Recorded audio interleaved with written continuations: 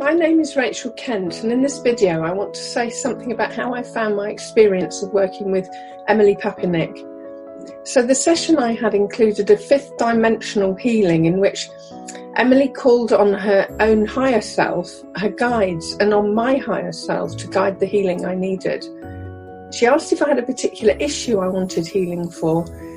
I said I felt a heaviness below my stomach, possibly grief. Through a series of questions and internal focusing and imagining, I went on a remarkable journey. Over the course of the hour, the places that felt heavy became light and beliefs were challenged.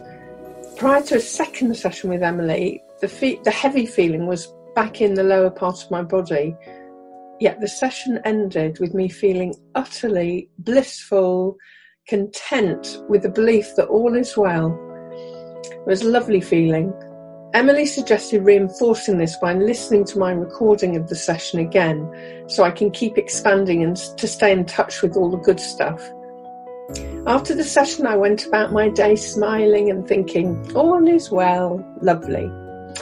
But over the next 2 weeks, I processed a lot of deep grief, so I felt worse before I felt better. After my third session with Emily, I found that a lot has shifted and I feel much softer and kinder towards myself than previously, plus more loving and compassionate generally. So during those 3 sessions, Emily held a safe space for me to process and release a lot of low vibrational emotions. Emily guided me with a silky soft yet strong voice. At times her intuitions were spot on as she spoke things that just a moment before had run through my head. I don't fully understand the healing process I went through with Emily, and that's okay.